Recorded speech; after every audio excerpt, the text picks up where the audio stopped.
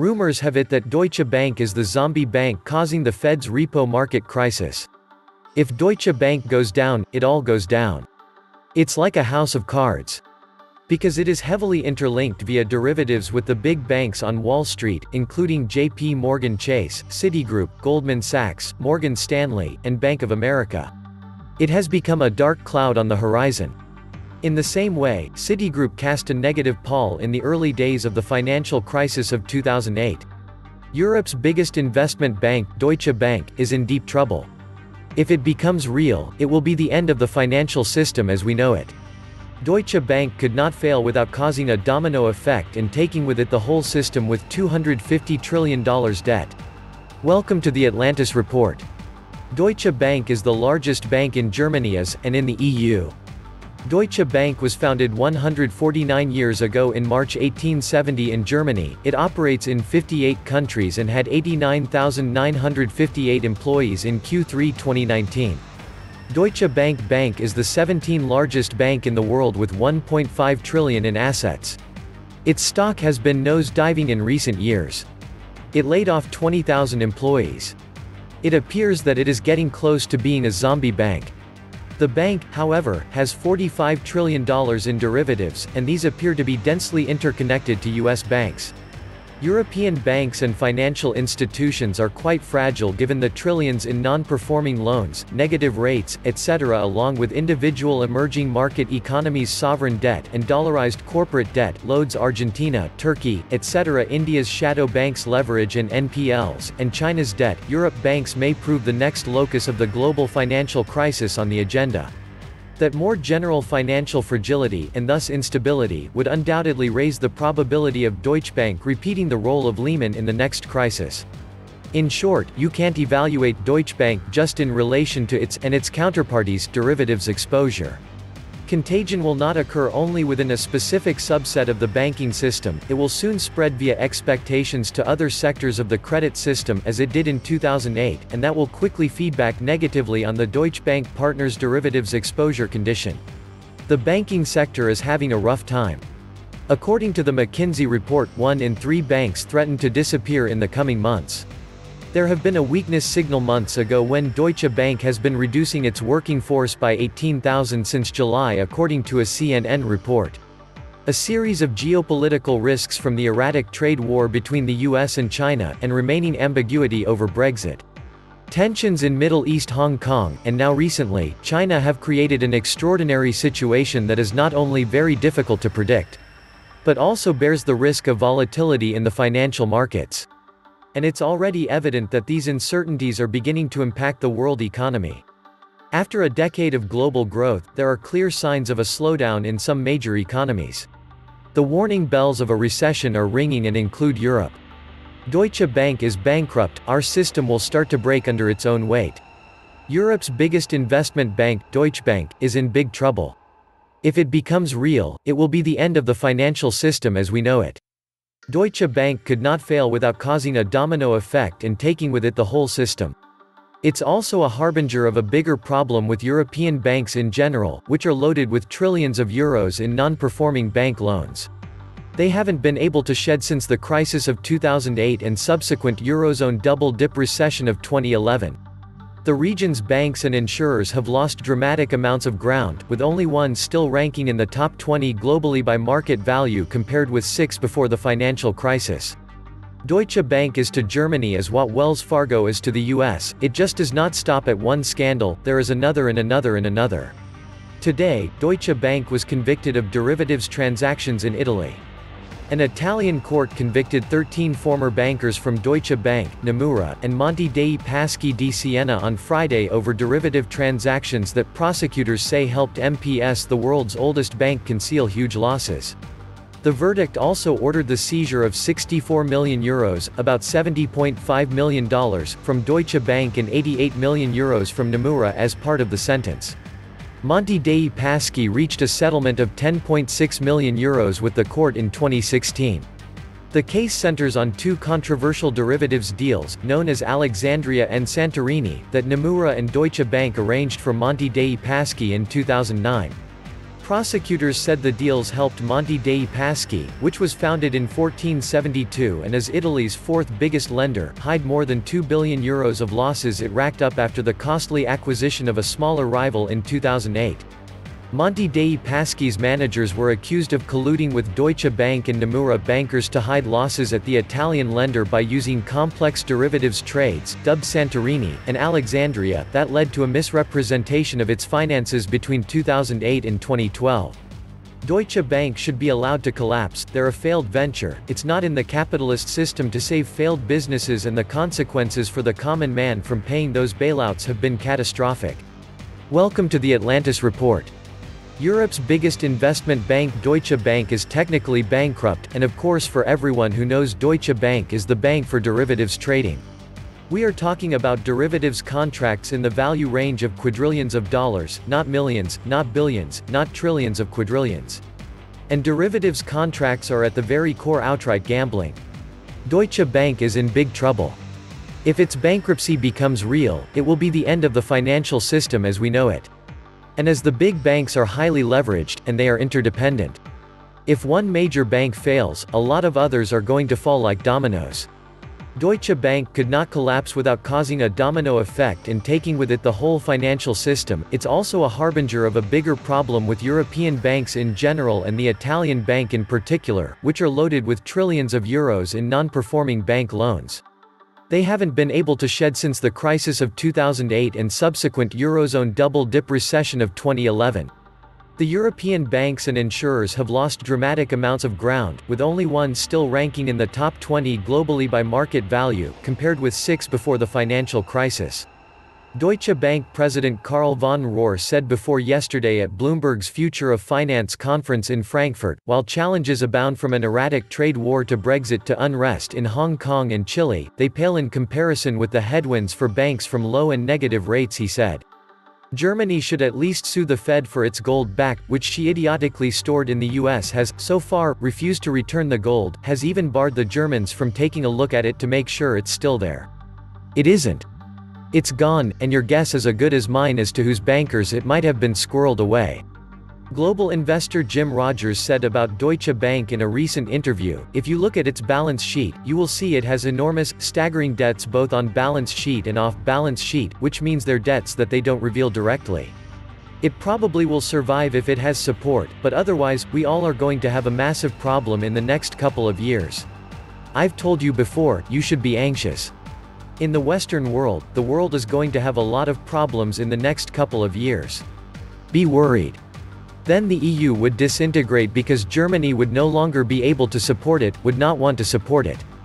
A lot of other people would start bailing out, many banks in Europe have problems. And if Deutsche Bank has to fail, that is the end of it. In 1931, when one of the largest banks in Europe failed, it led to the Great Depression and, eventually, World War II. Be worried. Germany has been rightly telling everybody not to bail out their banks, but if they have to bail out their banks suddenly, then other countries will be furious, and the politicians will have a field day. The banking sector is having a rough time, according to the McKinsey report. 1 in 3 banks threaten to disappear in the coming months. Conscious of the stakes, the banks have already begun their process of rationalization, and the potion is bitter. In 10 years 2008 to 2018, already 600,000 banking jobs have been lost in Eurozone alone. Deutsche Bank has announced this summer that it will cut 18,000 jobs worldwide by 2022 as part of a $7.4 billion restructuring plan. It started with the bad loan problem of the public sector banks having a spillover effect in terms of public perception on private sector banks. However, the image of private banks among investors and the public took a real hit. According to McKinsey, banking institutions have no choice but to refocus their activity on specific trades, just like Deutsche Bank, which will close down almost all of its equity-related activities. As the Fed was carrying out hundreds of billions of dollars in emergency loan operations on Wall Street for the second week in a row, the first such operation since the financial crisis. Deutsche Bank's headquarters office in Frankfurt, Germany was being raided by police for the second time in less than a year. That's not the sort of thing that inspires confidence among depositors to keep their money in any bank. Deutsche Bank has been a constant headache for the U.S. financial system because it is heavily intertwined via derivatives with the big banks on Wall Street, including JPMorgan, Citigroup, Goldman Sachs, Morgan Stanley and Bank of America. It has become the dark cloud on the horizon in the same way Citigroup cast a negative pall in the early days of the financial crisis of 2008. It's not a good omen that Citigroup stock eventually went to 99 cents, and the bank received the largest taxpayer and Federal Reserve bailout in U.S. history. The Fed alone secretly pumped $2.5 trillion in revolving loans into Citigroup from December 2007 to the middle of 2010. The latest raids in Deutsche Bank occurred on September 24 and 25 and was related to the $220 billion money laundering probe of Danske Bank, Denmark's largest lender. Deutsche Bank served as a correspondent bank to Danske Bank in Estonia branch, where the laundering is alleged to have occurred, as the raid was proceeding. Former head of Danske Bank in Estonia is found dead in suicide. The body of Ivar Rie, who previously ran the Estonia business of Danske Bank, was discovered by police. Mr. Rie's death is another twist in the money laundering scandal, which prompted a criminal investigation and forced Danske Bank, Denmark's largest lender, to withdraw from Estonia and other Baltic countries. In Estonian Rea has been questioned by prosecutors and was considered a key witness in the probe. His death focused renewed attention on money laundering allegations that have tainted the previously upright image of Scandinavian banking, led to official investigations in Sweden, Germany and the United States, and even threatened the economies of the Baltic countries. His death is being called an apparent suicide by European media. On the day the police raid started at Deutsche Bank, the Federal Reserve Bank of New York offered $30 billion in 14-day emergency term loans, and had demand for more than twice that amount. That led the New York Fed to increase its subsequent 14-day term loans from $30 billion to $60 billion. Later in the week, the Fed's overnight repo loans were offered every day. Last week were also increased from $75 billion per day to $100 billion per day. Deutsche Bank has been in slow-motion collapse as a result of its serial crime charges, while international regulators have failed to address the fact that it's a counterparty to $49 trillion national face value in derivatives according to its 2018 annual report, and thus presents systemic risk throughout the global financial system. Its similarities to Citigroup in 2008 are mind-numbing, given a decade of political talk about how risk has been reined in on Wall Street. The Deutsche Bank's social media team has caused a Twitter storm after moving to deny a story published by Zero Hedge that it was on the verge of collapse, likening Deutsche Bank's travails to that of Lehman Brothers before its collapse. The Zero Hedge stake presented the giant German bank as a zombie institution on the brink of catastrophic ruination that would bring down the entire financial system. All the more remarkable then to see Deutsche Bank's social media team deigning to issue a rebuttal which served only to add a sheen of legitimacy to the Zero Hedge article. Just like we witnessed with Lehman Brothers, there's always an effort to maintain the charade until the very last minute. This led to a collective outpouring from the libertarian Twitter fringe. It is strange that a bank is out commenting on an article like that. German financial services giant Deutsche Bank is one of the largest and most important economic institutions in the world, mainly due to self-imposed scandals. The bank is now having to take drastic measures to stay afloat. Investors everywhere should note that if such a critical piece of the too-big-to-fail banking system falters, it could trigger another global economic collapse and stock market crash. More precisely, the financial system has already collapsed years ago and has since been artificially kept running. Of course, there will come the point when these artificial measures are exhausted, and the financial system will finally shut down. Unfortunately, like it or not, we're all its creditors, and so everyone's bank accounts are cleared and closed overnight. All pensions, life insurances, social security payments, and savings disappear when the markets collapse. Food doesn't get transported, life changes, see the bad thing now.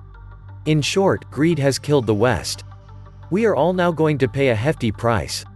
It probably won't affect the super rich as most have remote houses away for when civil disobedience begins on a level unseen before. This is possible as the middle class is under distress, and once the impoverished and middle class meet on the same pain, then this will be the end of the system as we know it. Don't count on bailouts this time. Bail-ins are possible, namely taking of depositors' funds. The current system unsustainable, should Deutsche Bank collapse or not? In fact, the sooner this happens, the better. Debts must be eliminated. With this mega collapse, the new structure of world power will be introduced. Until recently, the US had two unique assets, US dollar and military. Both assets in tatters now. US dominance has gone forever. The US as we knew it till recently gone too. What the US did under Obama was to use taxpayer dollars to bail out our banks. After partying, and giving the CEOs substantial bonuses, they also gave large donations to the DNC for Hillary's future coronation, and to continue Obama's protection for both the institution as well as the bankers who are considered too big to fail. If the countries in Europe think the US is their friend, they are kidding themselves. Military expansionism by the US and weakening Europe's economy makes global hegemony so much easier. Obama gave the banks in the US a very slight slap on their wrists, and no one was held accountable. But European banks, now that is something else. The EU puppets finally realize the US doesn't consider them friends, more like employees. The world financial system is at the point of collapse regardless of Deutsche Bank. Deutsche Bank's failure will only speed it up. It won't be the leading cause of it. RIP Deutsche Bank, RIP the US, RIP Old World Order. Hello, New World. Deutsche Bank keeps papering over the cracks with derivative contracts with Wall Street. Deutsche Bank essentially has an overdraft with the Fed.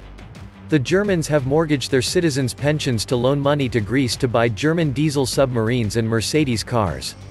This money never really left Germany, just made a loop, and wound up being a subsidy for German manufacturers. Ask yourself why Greece needs 40 F-16s and a half-dozen modern submarines? The strong southern flank of NATO. The Russians are pissing themselves laughing. This was an end run around the public forum to prop up defense contractors. Basically, Greece has tourism, make me laugh, and olive trees and a merchant fleet. It is essential that several years ago, the Dutch and German state banks collected their gold reserves and returned them. Also, around the time 2001 that the Fed started printing, this was when the huge construction boom began in Spain. Big airports in the middle of nowhere, etc. This real orgy would have been a windfall for German steelmakers, rebar. Much of this was financed through Italian banks borrowing from German banks borrowing from the Fed. Deutsche Bank is nothing but a criminal money laundering operation masquerading as a bank. This was the Atlantis report. Please like, share, and subscribe. Thank you.